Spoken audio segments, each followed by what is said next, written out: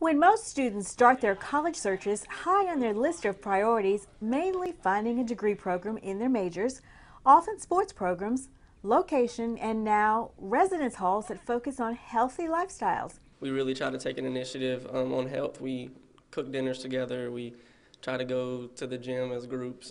We have exercise programs, yoga classes, self-guided hypnosis. The University of South Carolina introduced its Healthy Carolina Living Learning Residence Hall concept last year at Columbia Hall.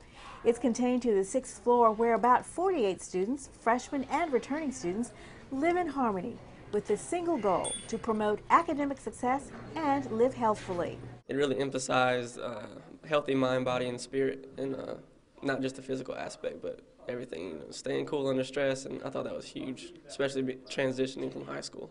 Another initiative that's feeding the desire of faculty, staff, and students to get healthy is the Campus Farmers Market.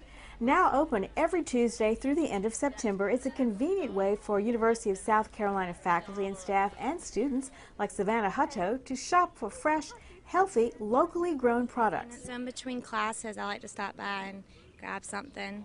If I had time, I'd take more back to my dorm. I think it's an awesome idea because I love, I have apples and oranges in my room right now, and I could just come right here and buy them, and I think that's really great. The Horseshoe is a great place to hang out with friends or come and have a picnic. And now that it's one of Healthy Carolina's designated walking paths, it's also a great place to get some exercise. It's a daily activity for Vasilisa Hamilton and Jane Jeffcoat, who leave their offices and publications and walk.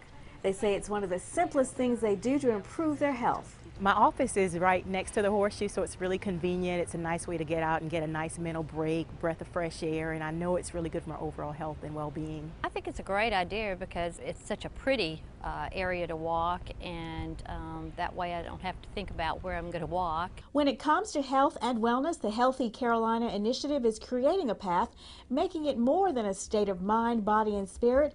It's also an adventure for all who want to walk, run, or eat their way to fitness. From the University of South Carolina, I'm Frenchie Brewer.